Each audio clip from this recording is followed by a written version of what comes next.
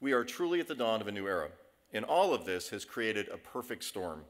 Some of people will refer to it as the fourth industrial revolution.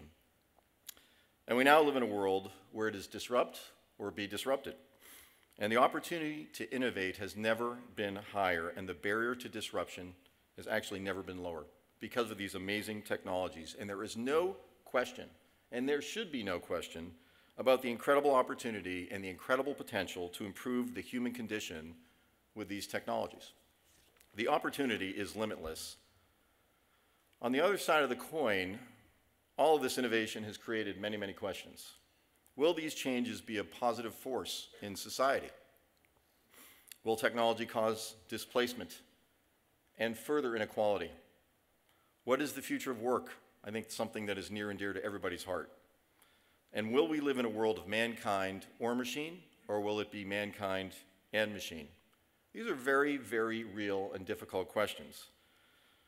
It's my belief that technology can and will be a force for good.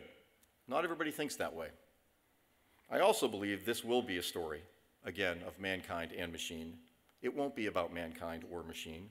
And I believe that this will be an era where we improve the human condition exponentially. But it's not going to be easy. And I think we all know that. I think it will require a great deal of leadership, and it will require giving back. And this means all of us here, we all have to step up, and we all have to play our part to ensure that the most positive outcome is for everybody and not just the few. It's our responsibility as citizens, and it's also our responsibility as alumni to support the university in its mission. And that's why this is so important. That's why tonight is so important. There is no academic institution that is more qualified and better positioned to lead the charge around the impact of technology on society than Carnegie Mellon. None. And there's no better college than Heinz to bring together the forces of people and policy and technology to affect change, to make a difference. And that's what this gift, this research center, is designed to do, to make a difference. It's designed to drive Heinz and Carnegie Mellon as a whole to even greater heights. And it's designed to help scholars and to prepare them to lead. It is designed to inspire the world.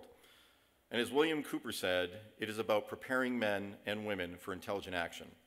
So Suzanne and I are incredibly honored and privileged to give to this amazing institution that has affected so many people. It's a joy for us. And it's also an obligation. It's taking action in our own way. And this is very personal because everybody expresses themselves in a very different way.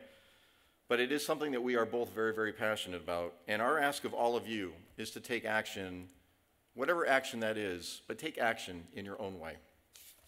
And do it in a great way. So again, it is our collective leadership that will make a difference in this story.